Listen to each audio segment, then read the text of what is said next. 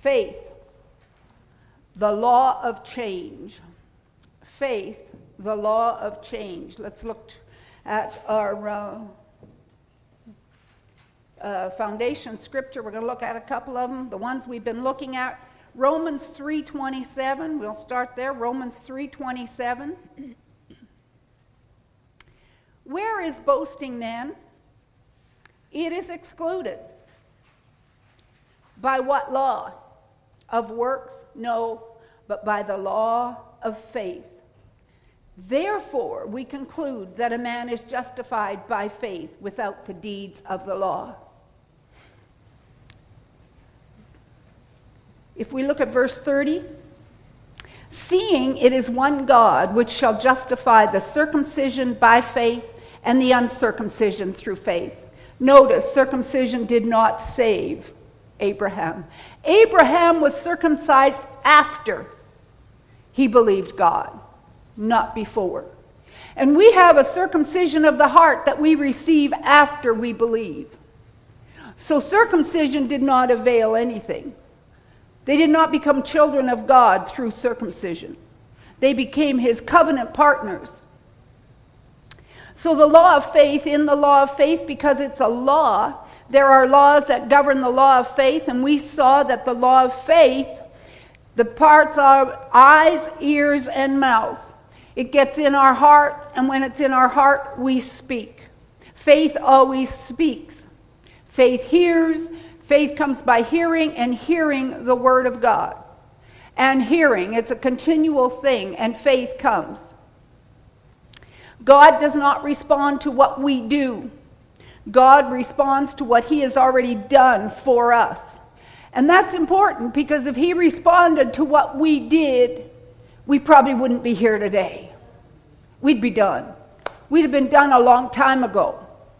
So praise God, he doesn't respond to what we do, and yet in our arrogance we sometimes think that we can work and get whatever God has blessed, promised us, but it's by faith. It's not by works. It's not by us doing something. We talked about, it was mentioned, seeking the kingdom of God. Now, seeking the kingdom of God is, of course, sowing financially into the kingdom, so the kingdom of God can spread, so the gospel can go throughout. But when you volunteer and you're involved in the church and you're ushering or doing whatever, you're ministering, that's seeking the kingdom of God, because it's allowing the church, the body of Christ, to be ministered to and for it to flow. If there were no people seeking the kingdom of God with their volunteering, we wouldn't be able to function. So when you look at it as volunteering, look at it instead of saying, I'm volunteering, well, you could just say, I'm seeking the kingdom of God. Too often we think of seeking the kingdom of God as finances merely, and of course it is. But Jesus said when you seek the kingdom of God, nothing will be lacking. All those other things will be added to you. So see yourself when you're working or volunteering, you're not doing it to get saved. You're not doing it for any purpose but to please your heavenly Father, because you're seeking his kingdom so his kingdom can grow on the earth. And so that's time you put in, so that's something you can believe God for. Does that make sense? Sometimes we're so focused on finances. And of course we're to sow our finances, but sowing our finances shows we trust God. Amen? And so we're seeking the kingdom of God. We're sowing seeds. Why? So the gospel can go. Why are you volunteering? So the gospel can go. Amen? We don't look at it, well, I'm volunteering, and I've put in 12 hours, 13 hours, 25 hours this month. God, you owe me 25 hours.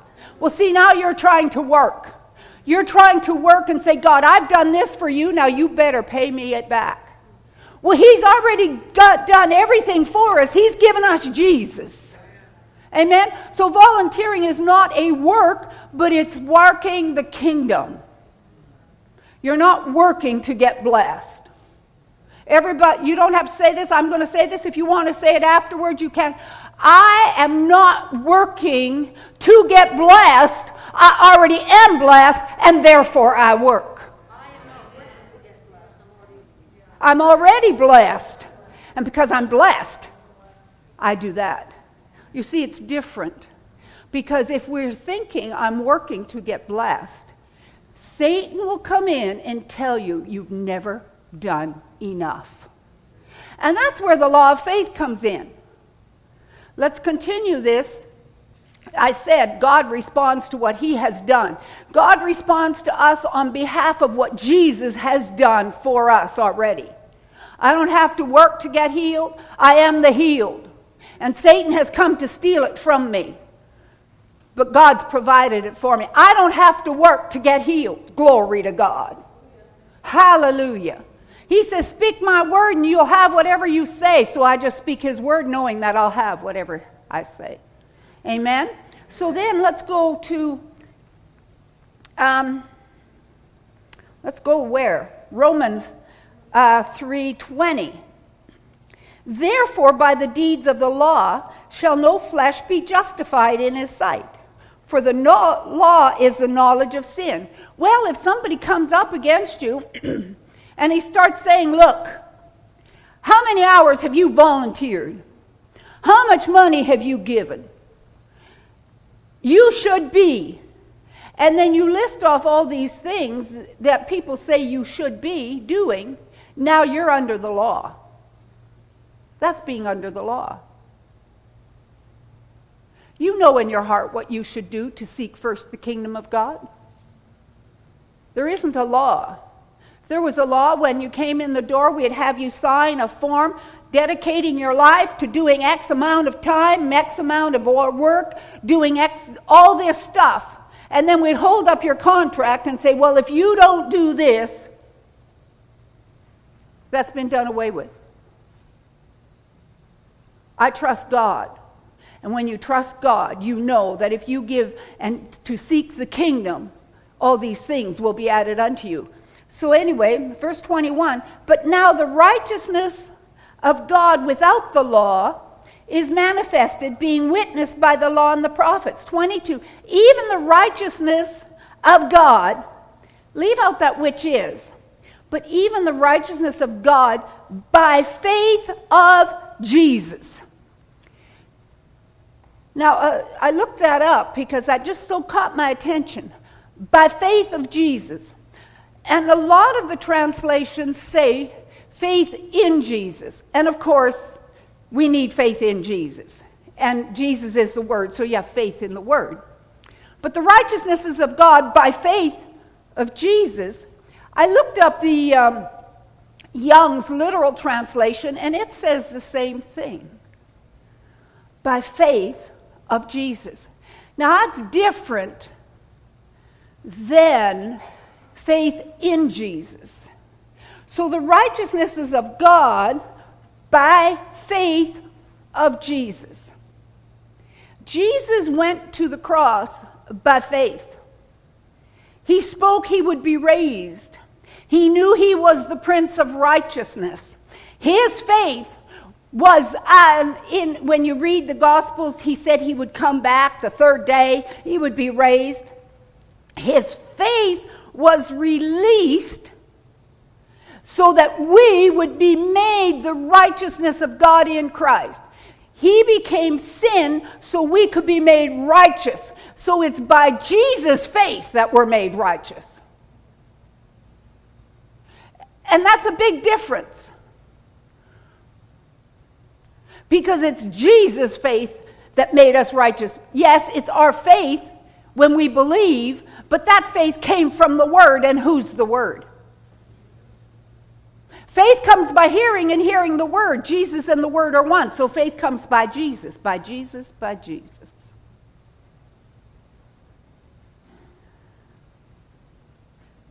Another scripture, New Testament scripture, we don't have to go there, but it says in Hebrews, Jesus is the author and finisher of our faith. So whose faith do we have?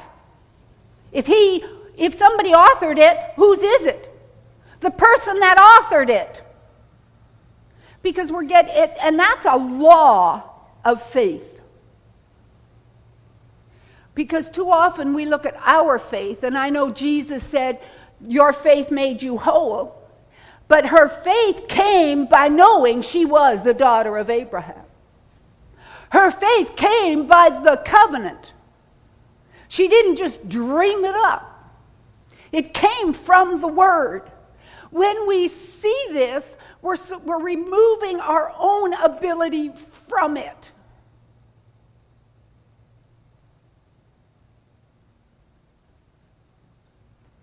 The faith of Jesus. We all have Jesus' faith. He's the author of our faith. Now, Jesus said, the works that I do shall you do also, and greater works than these shall you do, because I go to my Father. And the Holy Spirit's going to come, and He's going to be your helper, and you're going to be filled with the Holy Spirit, the same as I was filled with the Holy Spirit, so now you're going to be able to do the works that I do. And we go, well, no, I haven't got enough faith. Excuse me. Jesus said for you to do it, and when you realize the faith you have is Jesus' faith, and He did it, and He told you to do it, now you can do it because you're operating in His faith.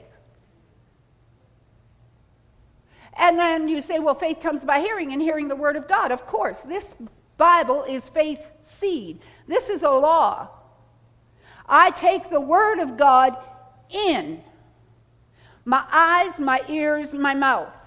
I take it in, I speak it, I hear it. Now Jesus' faith gets in my heart by the Holy Spirit.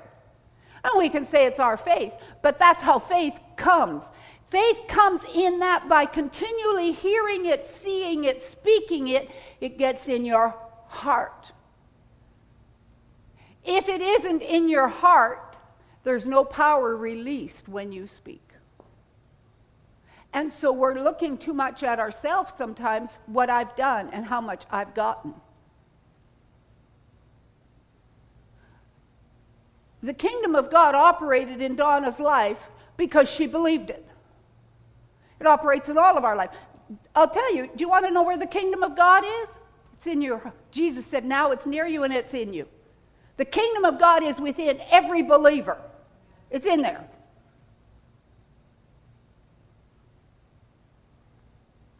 We're talking about faith, the law that changes things.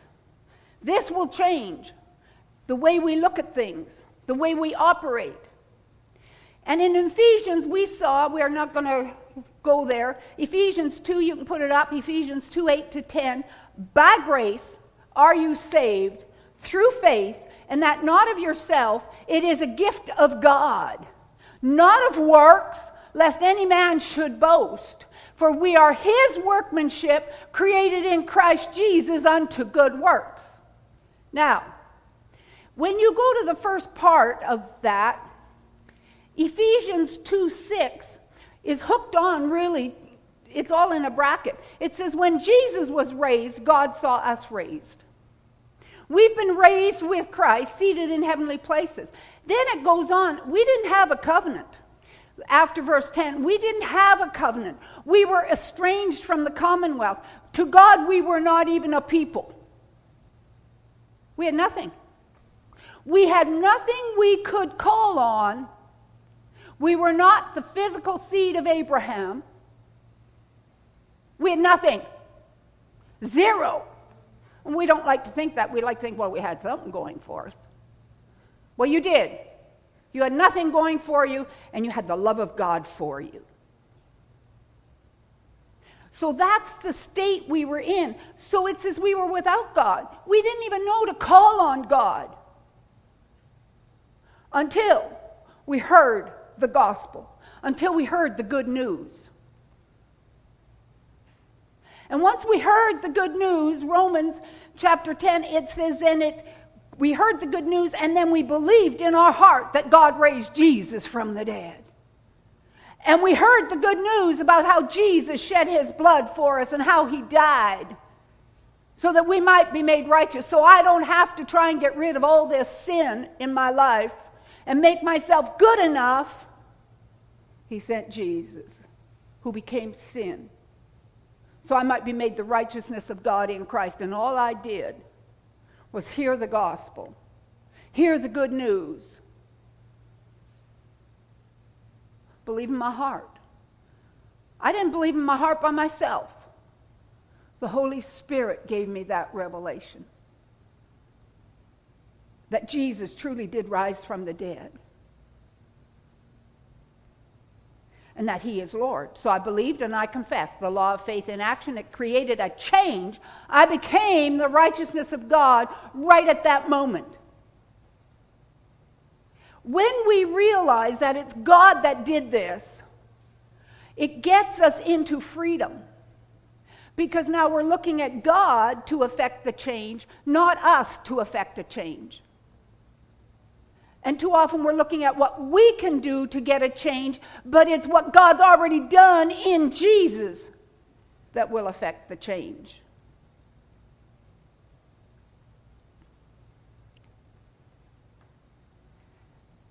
Sometimes we think people have to clean up before they can become a child of God. I've heard that.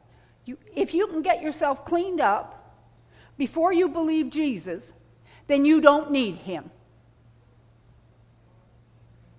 Isn't that right now? Why would he come? If you can become good enough without him, he wouldn't have needed to come. It would have been a waste. I mean, that would have been just ignorance gone to seed. But yet after we're born again, we somehow think we can do something to get something. What we do is go to the Word and operate in the law of faith. Paul said, I believe, therefore I speak. You believe, therefore you speak. So the faith, it's the faith that connects you to the unlimited power of God. We're going to maybe get to that. Well, hopefully we'll see that.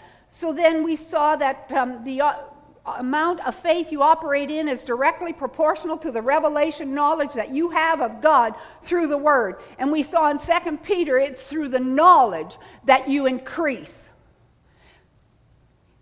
My people, not the world's people, my people, God's people, children of God perish for a lack of knowledge.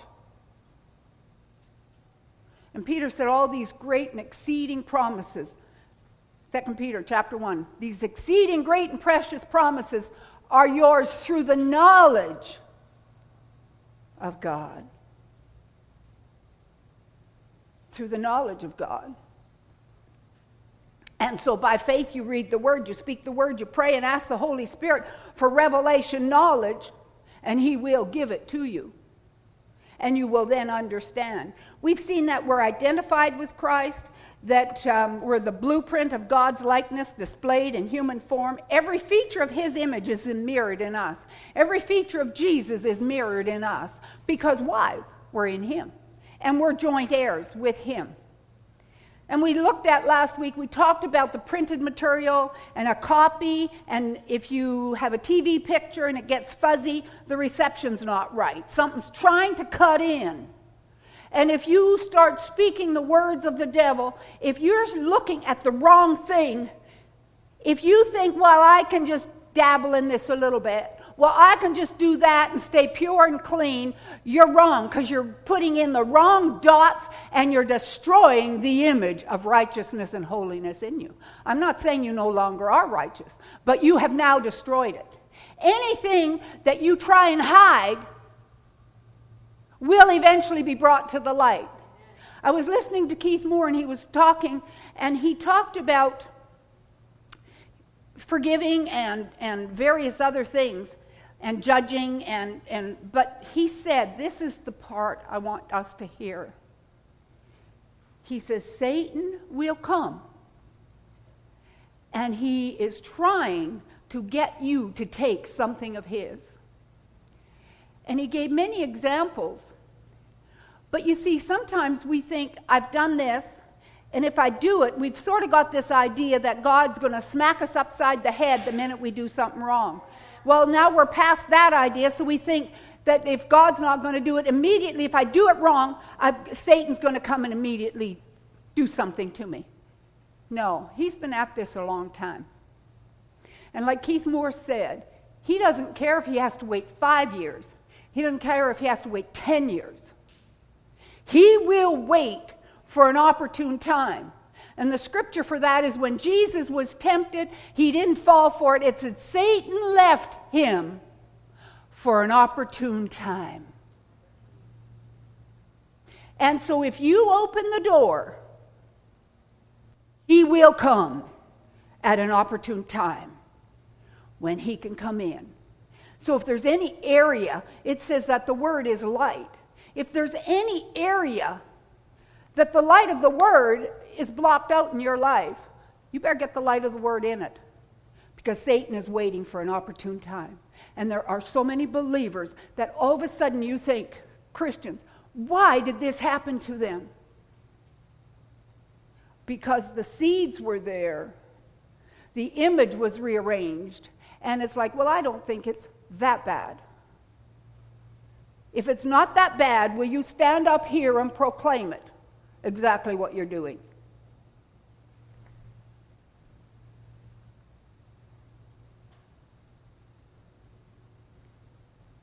The law of faith works. And you can have, we call it fear, but fear is really faith in the enemy's ability to harm you. So it's just, fear is faith in the devil. It's just a reversal. And there's laws that go with it, and it will happen. So we looked at that, how the dots can be rearranged. We saw that Joshua was told you can have what you see. Abraham was said what you can see. Abraham said, seeing I go childless. God had already said, I've given it to your seed. So let's just look at John chapter 1. John chapter 1.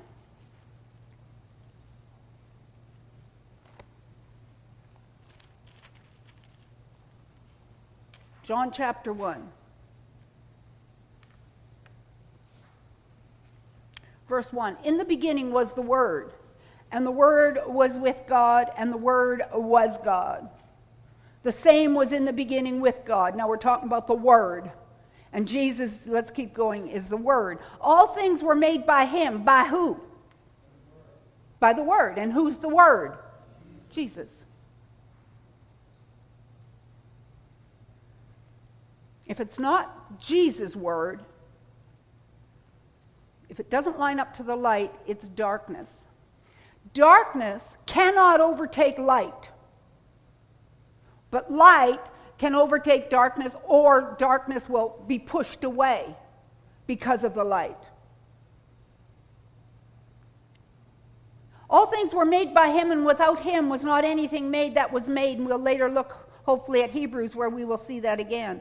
And the light shines in the darkness, and the darkness comprehended it not. The darkness could not stand it. Now, the light it's talking about is the glory.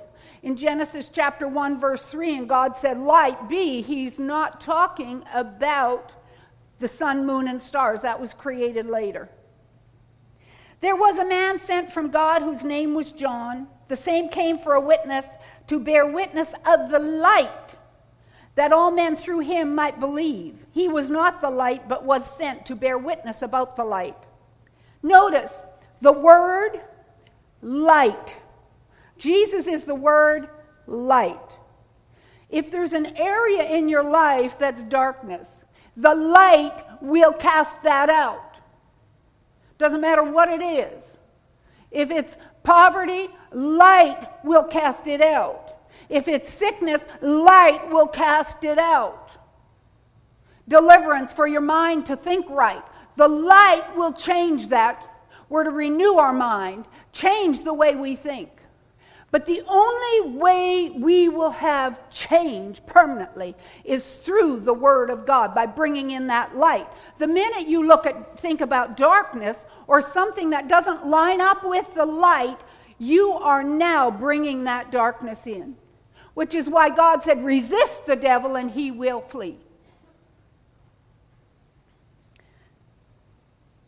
That was the true light which lighteth every man that cometh into the world. He was in the world, and the world was made by him. So we know that the Word, in the beginning was the Word, created the world. Here again it's saying the world was made by him, and the world knew him not.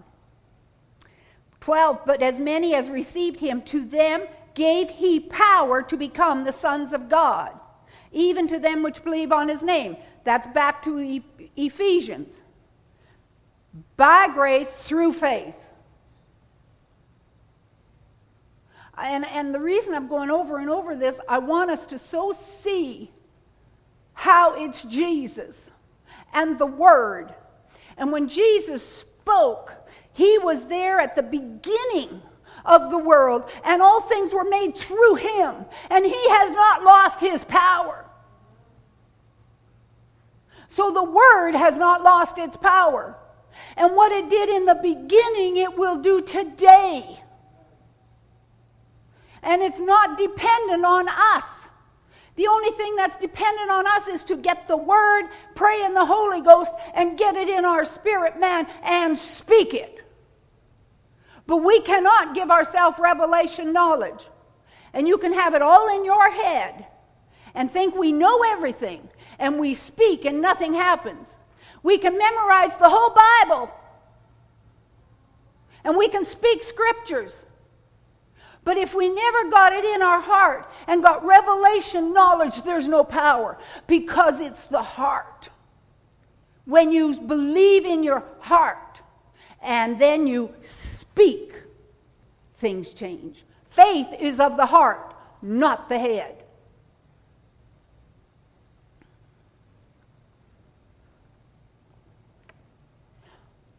Verse 14, and the Word was made flesh and dwelt among us, and we beheld his glory, the glory as of the only begotten of the Father, full of grace and truth.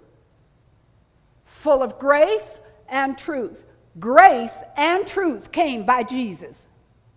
If you don't want truth on something, you're saying, in an area you might be saying, well, I just don't believe in that healing stuff, or I don't believe in that sickness stuff, in that tongues, or I don't believe in this, or I think this is okay, or I think it's okay to do this.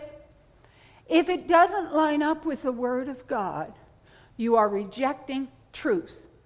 Then you are rejecting what Jesus did for you in that area. You can't separate things. We want to separate things and say, well, I believe in Jesus and that, but this is. No. Truth and Jesus are together. And grace and Jesus are together. But you access the grace by getting the truth, and it's all Jesus. Hallelujah. So words created everything, and words will rearrange everything, positive or negative. Words created everything, and words will rearrange everything. So anything in your life that needs rearranging, get the Word of God. Not your word, the God's Word. Our words and God's Word should be the same thing. And you think, well, people will think I'm strange. They probably do already. Do you know, you can go out there and look at your car and tell people, this is the best car, it's a real good car, and it can look like an old clunker, and it's so good and it runs, and you speak the Word of God over your car. And they think you're crazy. If you went to them and said, why, this piece of junk, etc., etc., they go, they'll get in agreement with you. Because they're flowing in the negative, the world's way of doing things. So darkness does not have the ability to suppress or to hold the light under its domain.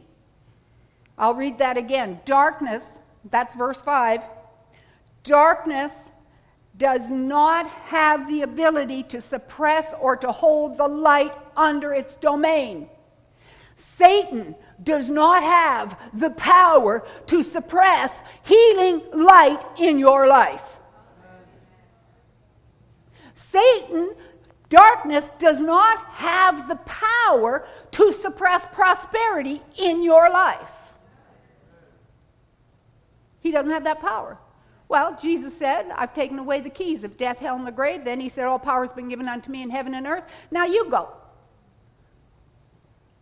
I'm seated with Christ in the heavenly places. He said he's seated, and that's where my authority is. I'll read it again. Because people are blaming the devil for things, and he has no authority over light.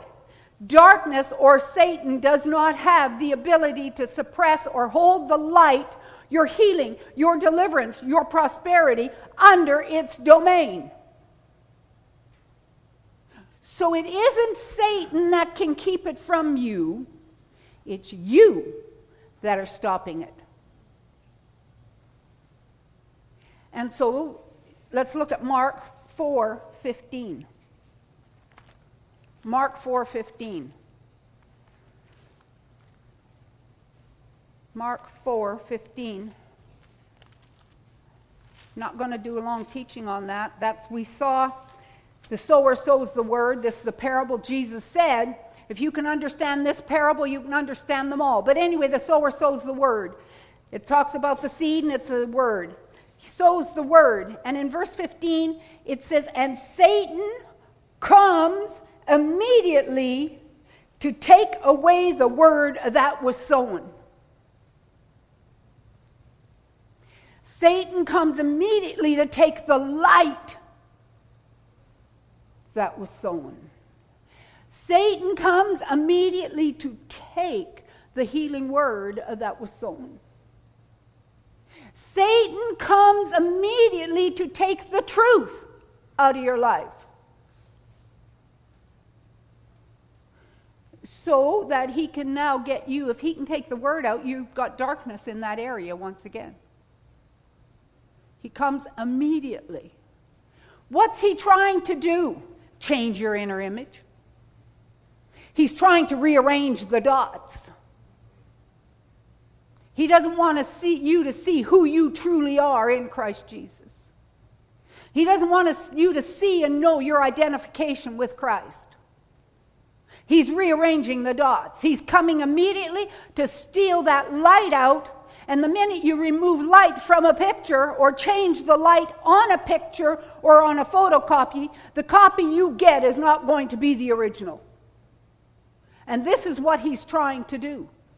That's why he comes immediately. He doesn't really, bottom line, once you're born again, and if you just go sit in a corner in a bit, he doesn't care. There's one thing he is after, is the word. Because he knows once you've got the word, you understand faith, and you know your authority, he's done. And he doesn't want you running around loose in this earth. He doesn't need you running around loose. So he's out to steal the word. It says he comes to steal, kill, and destroy. What he is coming to steal, people say, oh, well, my laptop was stolen. Well, that was Satan. He's not out to steal your laptop, darling. He's out to steal the word. He's out to steal the word. Once he steals the word, he can kill and destroy you. It's your fault your laptop was stolen. Probably. And if it wasn't, believe God for another one. Satan has no right. You caught the thief, he has to repay. Faith, the law of change.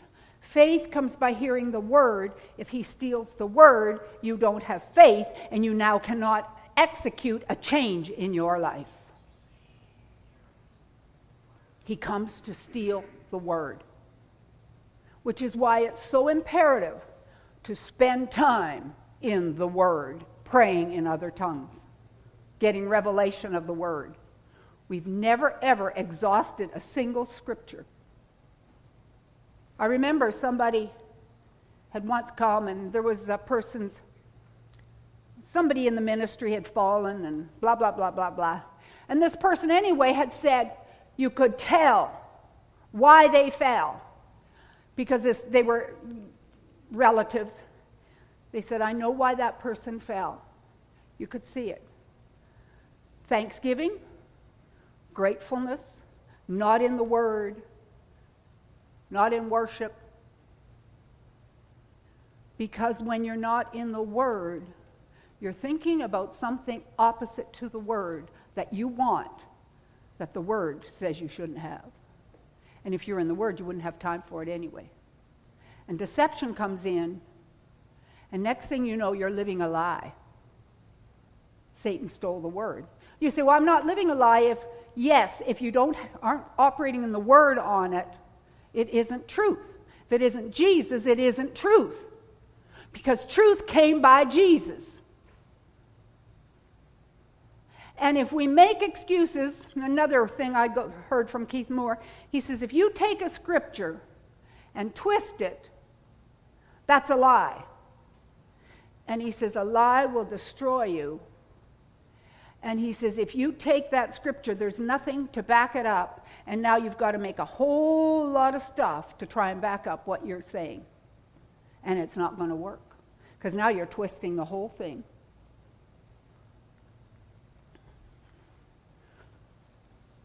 So, Satan wants access. He wants to get the picture changed. Let's go to Hebrews chapter 1. Hebrews 1. And remember, God does everything through His Word. Everybody say, God does everything through His Word. Do you know, as we said already this morning, God doesn't respond to our needs or what we do. He responds to what He's already done. And this is a side issue, but it's a good side issue. He does not respond to your praying if it isn't in line with the Word. He responds to His Word. And if you've got a problem, and you go to God, God, I got this problem, and I'm just no good, and I just can't do this, and everything's rotten, and everything's no good. He has compassion, but He can do nothing for you because you didn't give Him anything to work with. There was no faith there. But you can go, God, this is a mess, and I know you've got your Word that has the answer for me, and I now come to you, and you speak the Word that He's already spoken pertaining to that situation, health, whatever it is. You don't go to Him saying, I'm so sick, I'm so sick. He's going, Jesus. This isn't really what He does, but I can just see this, you know. We're going, Father, I come to you in Jesus' name, and I'm so sick, and I'm so disgusted, and I'm so broke, and I'm just fed up with being fed up, and do something. And He goes and He says, Jesus, come here, come here. Jesus, come here. Let me see your back. Let me see your hands. Your feet. Wasn't it you that bore all that for them? Didn't you go down into hell for them? Didn't you take away the keys of death, hell, and the grave? Didn't you get all authority and didn't you give it back to them? Well, what's their problem? My people perish for a lack of knowledge. You see, God doesn't listen to that. He hears His Word. It says He hearkens to the voice of His Word. The angels hearken to the voice of His Word. Satan's demons hearken to your voice in his words of defeat and despair. And his little demons go out and get busy on your behalf if you're speaking his words of doubt and despair. Faith is the law of change. Nothing else.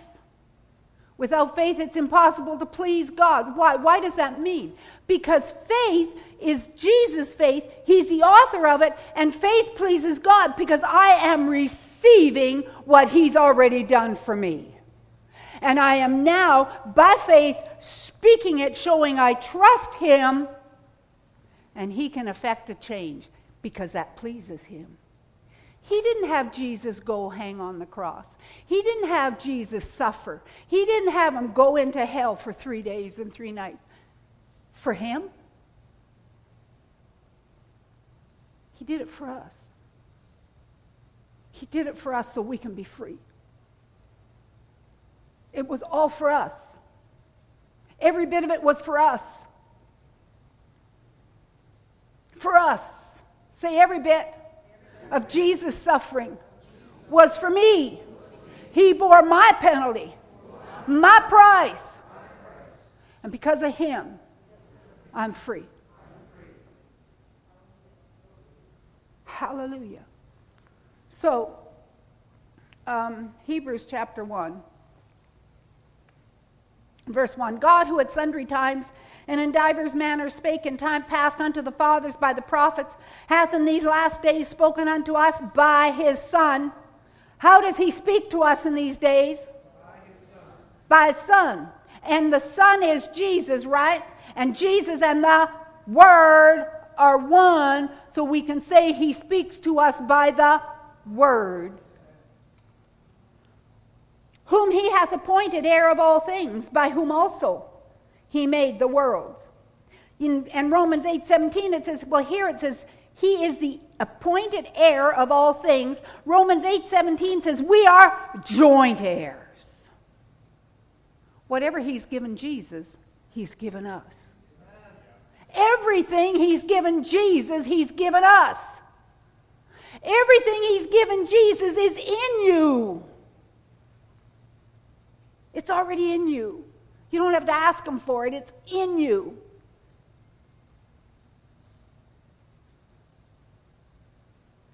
Three, who being the brightness of his glory and the express image of his person. If Jesus is the express image of his person and we're in him, that's the image we are to get on our heart. And upholding all things by the word of his power. When he had by himself purged our sins, sat down on the right hand of majesty on high. Now the reason this is in with faith is because the worlds were created by faith.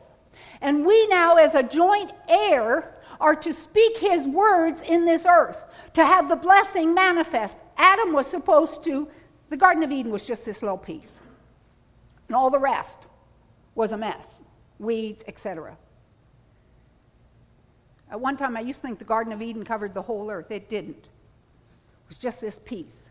And the blessing is to be fruitful, multiply, replenish.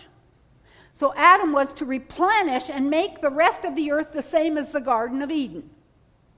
And he was to do it by words and exercising his dominion and authority. Genesis chapter 1, verses 26 and 28. We're to do the same thing. We're to copy and imitate Jesus. But we need faith. Because you release what's in here, and when you release it, it has to be released by faith. Because faith is the divine energy of God. Faith is the divine energy of God.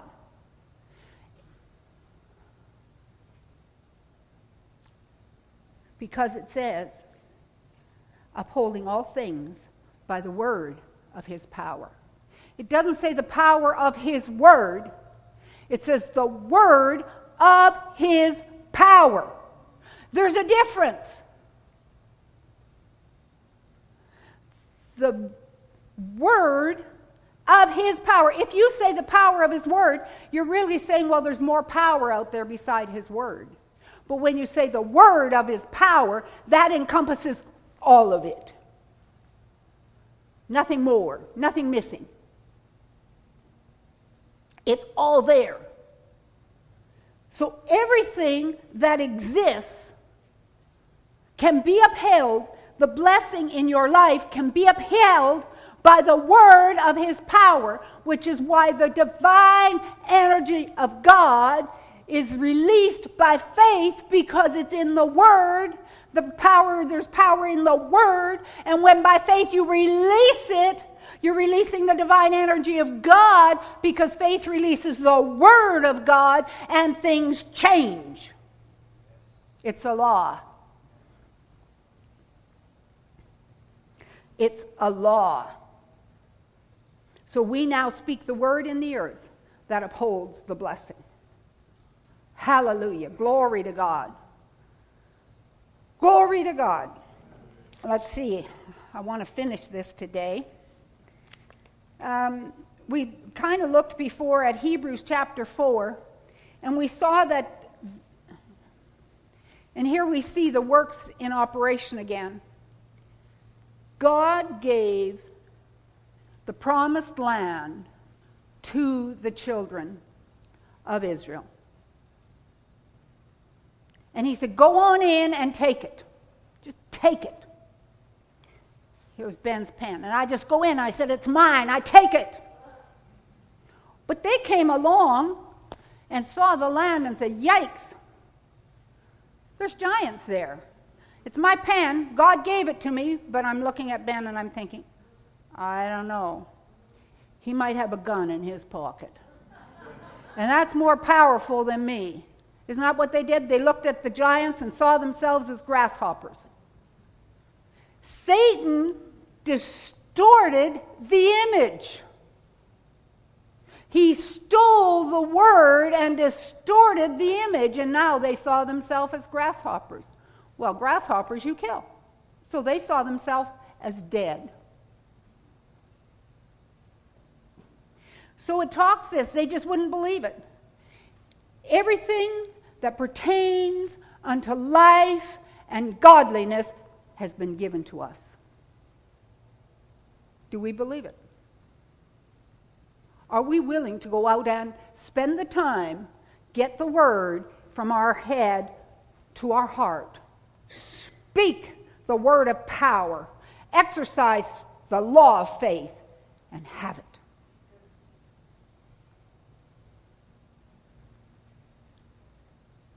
So they wouldn't go in, so they wouldn't receive the word. Let's go down, verse 10. I think I want verse 10.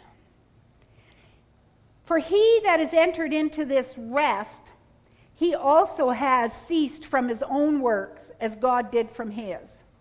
Let us labor, therefore, to enter into the rest, lest any man fall after the same example of unbelief. The land was given to the children of Israel.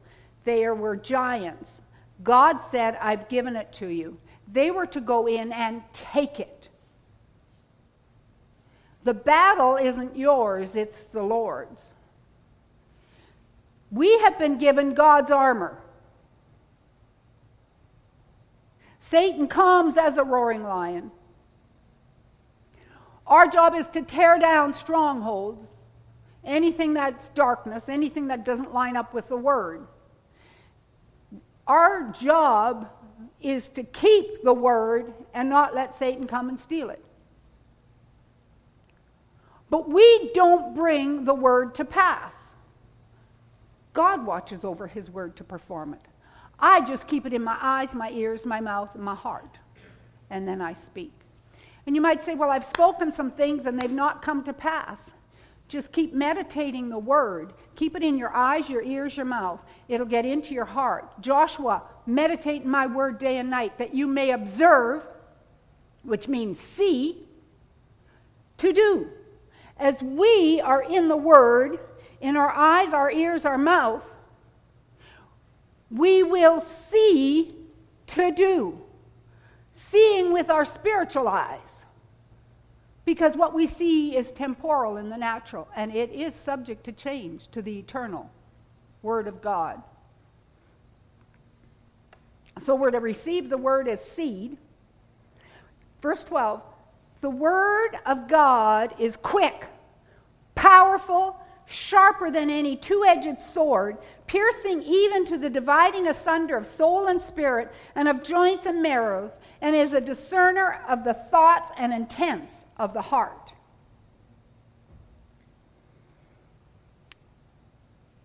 The word of God is quick, it's powerful, it's sharp, which means it's alive. It's alive. When you speak a word, in the Hebrew, it means you're speaking things into existence. The root of the word in the Hebrew is things. God said, light be. He spoke a thing. Trees, oceans, fish. They were words that he spoke, but the words that he spoke were things. When you speak words, you're speaking things, good or bad.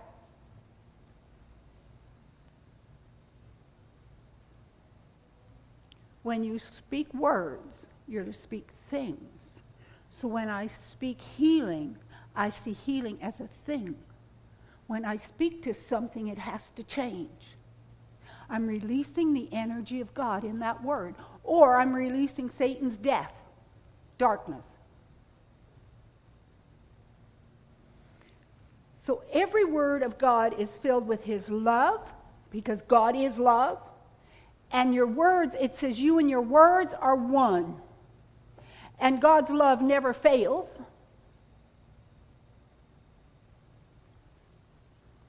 So when I speak the word, I'm speaking things, and now I am putting dots in on my picture, and I am getting an image of my redemption, of everything I've been redeemed from. We have to start speaking and realizing God sees us in Jesus. God sees us seated with Christ in heavenly places, Ephesians 1. Ephesians 1, it says, he hath, past tense, not future tense, past tense. Past tense means back a ways. He hath already blessed us with all. Everybody say all. All spiritual blessings. All spiritual blessings in heavenly places. Ephesians chapter 1. I'm not sure, verse, maybe 6, I don't know, maybe 3. Read the whole chapter, it's good. And that's how God sees us. That's the only way he sees us. And that's how we're to receive us. So the word will root out, that sharp sword will root out the wrong darkness things in our life. It'll cut it. It'll make us realize that my soul realm, my feelings are involved here. And that word will cut between my soul realm and the spirit. So it'll show me that I've been thinking wrong. I have thought this was okay. I thought this is the way it was. But when I get the word, the light on it, it cuts through that and reveals to me that was my soul realm and not my spirit. Because this is what it says. It divides it. It shows it. It separates. Because a lot of people get their soul and their spirit mixed up. And if you start speaking the wrong thing, your spirit will lead you to the wrong place. I was listening to a Charles Capps the other day, and he said, when he was young, before he got the word and understood how words and speech, he said he had made a couple of bad decisions financially. And so he lost a lot of money, had to borrow money from his parents, and just lost it all this money. He said then he got into this negative thing where now he went back to farming and he would go, well, you know what? If I plant it shallow, it'll freeze. If I plant it deep, it'll rain. He just spoke the wrong thing, that he's going to do it wrong. Everything I do wrong. I make the wrong decisions. He said if I planted it one way, it was wrong. If I planted the other way. He says, people say, well, do you mean to say your confession brought the frost? Your confession brought the rain? He said, no. But I spoke that until I got it into my spirit. And my spirit man led me to do it the wrong way, because that's what I had planted. But he says when he understood the law of confession and words, and he started speaking, I have the mind of Christ. The Holy Spirit leads me. I always plant my crops the right way. He never had a crop failure, because his spirit man is now leading him to do the right thing. Hallelujah. Hallelujah. Galatians chapter 6 says you will sow what you reap. And it's talking about money there, but it also is their seed time and harvest. And whatever seed you plant, you're going to reap a harvest on those seeds. Hallelujah. Glory to God. One last scripture. I know it's not late at all. Glory to God. Where else are we going to go on a beautiful day like today? Air conditioned. Hallelujah. Glory to God. Hebrews chapter 11, verse 1. Now faith is the substance. Some say the title deed of things hoped for, the evidence of things not seen. Words will become things. Faith is the parent source of everything in the world. Faith is the parent source. Well, you can see that in Genesis chapter 1. So these substance of things hoped for, you need to get an image in you of what you want so you can have hope. What are you hoping for? What are you hoping for? If you have no hope, you have nothing to put your faith to. Faith is substance. We said it's a divine energy of God in the Word that's released by faith. But if you don't have any hope for, it could be anything, whatever dream or vision. You say, well, I don't have a dream, I don't have a vision, read the Word. Get it. Get something. Get it from the Word. It could be that you want to walk in divine health. So you get the scriptures on it, and you meditate nothing but the scriptures until hope arises. And you have such a big hope that I know I can have this. I'm hoping for this. God told me I could have it.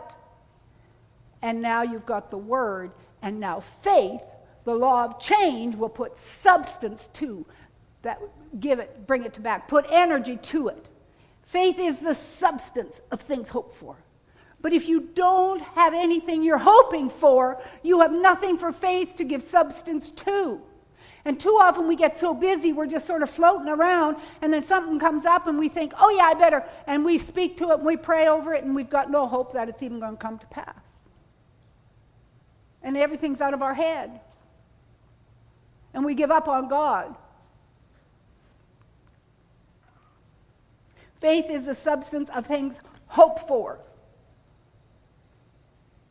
And we come to be partakers of the divine promises through knowledge, 2 Peter. Everything you want starts with words. This morning, whether you spoke or not, that I'm going to church, the thought came. Words came, I'm going to church. Words came, I'm going to get out of the bed. Words came, I'm going to behave in an honorable way. Words came, I'm going to do this. Words came, I'm going to do that. Thoughts, words. You think, well, it's just a thought.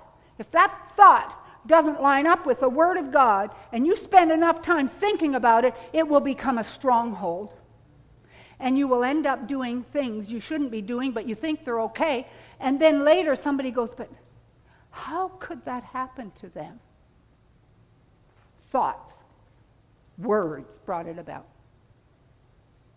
As that example I was talking about, that relative. Words, thoughts. What you're looking at, what you're thinking about. Paint pictures, images. Faith will give substance to it. Through faith, we understand that the worlds were framed by the Word of God, so that the things which are seen are not made of things which do appear. God did not make the world out of nothing. It was by words, faith-filled words. And the reason people say there is no God, or it was by evolution, an agnostic, whatever they are, is because they have no knowledge. Therefore, they don't have any faith. And it's only by faith. It says right here, I'll read it again. It's through faith we understand that the worlds were framed by the Word of God. Only.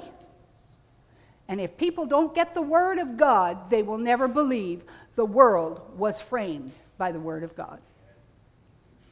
They don't have the knowledge of it. Anything we don't have knowledge on, we reject.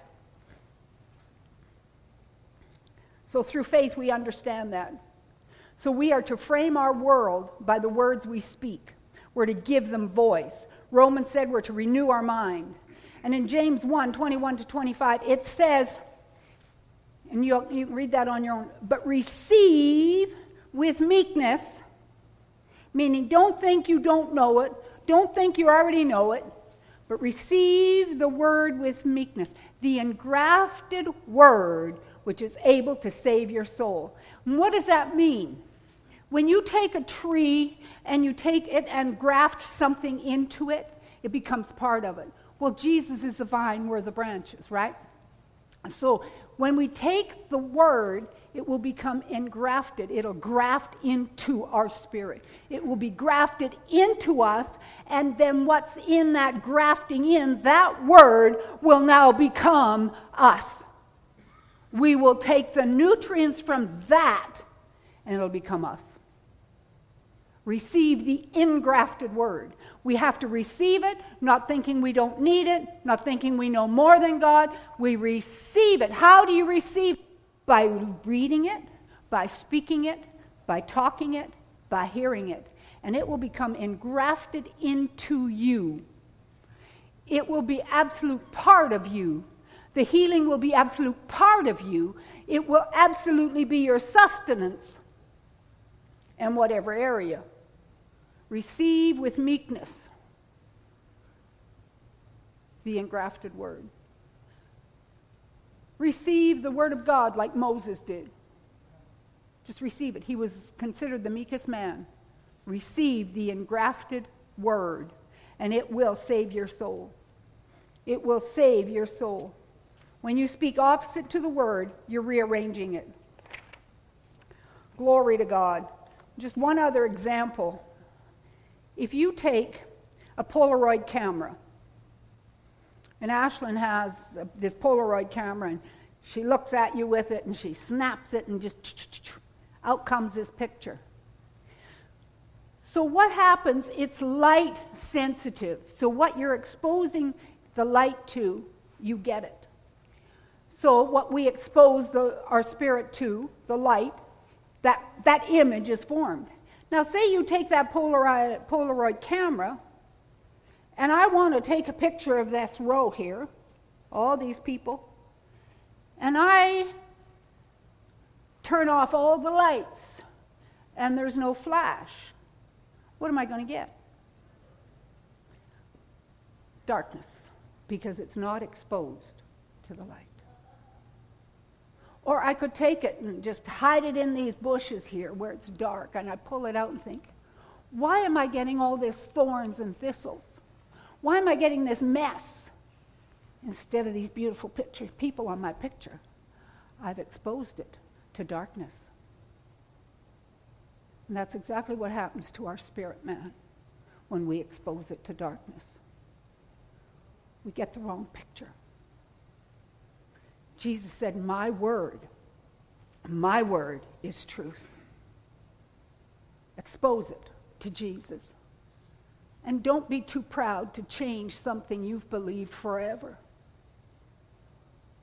If there's nothing you have to change in your believing from day to day or week to week or month to month, there's a problem. Because none of us know everything today. That's why the Holy Spirit's there to continue to teach us, to teach us, to teach us. Sometimes think, did I say that? Did I believe that? Don't expose it to darkness. Don't expose yourself to darkness. Don't expose yourself to darkness. Don't believe the lies of the devil. And his lies usually come through people. Accusations from people. And generally, those accusations come when you're standing for light. It says you will be persecuted for righteousness' sake. When you stand for Jesus, righteousness, seek first the kingdom of God and his righteousness, his way of doing and being right, persecution will come. Jesus said it would. But don't receive the negative comments from whosoever that is speaking that because you're not in agreement with what they're doing.